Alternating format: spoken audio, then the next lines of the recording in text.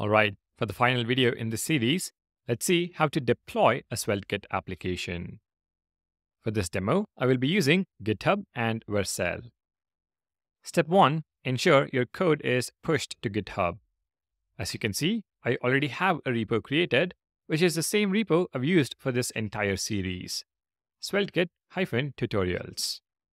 We have a couple of applications here, so let's deploy one of them. Step 2. Head over to vercel.com and sign up if you're new to Vercel. I am already signed in with GitHub. Now the UI might slightly differ if you're new to Vercel, but the idea remains the same. Begin by adding a new project. On the next page, we need to import a Git repository. If you're doing this for the first time, you'll need to install Vercel when prompted and select the GitHub account. I'm going to select my GitHub account, which is already linked. Our code is in the SvelteKit tutorials repo, which I'm going to import. Next, we configure our Vercel project. The project name can be left as it is. For framework preset, select SvelteKit.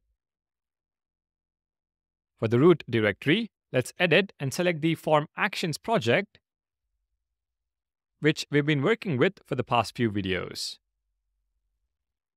Now for the commands. Override build command to be npm run build. Override the output folder to be .svelte-kit. The install command is npm install, which is fine. Finally, we need to add the environment variables. Nice thing about Vercel is we can simply copy-paste our environment variable file contents and all the key value pairs are automatically added. Ctrl-A, Ctrl-C, Ctrl-V. Now we can click on Deploy. This will take a minute to build and deploy your application. Now we have run into an error, as the project in the repository also has a public analytics key environment variable. So configure the project again and add the key value pair. Click on Deploy, and our deployment was successful. We should now have a preview of the app, and when I click on this, we have our application hosted at a Vercel URL. Navigate to /news, and we should be redirected to login. We are able to see the list of news articles. Our application works as expected.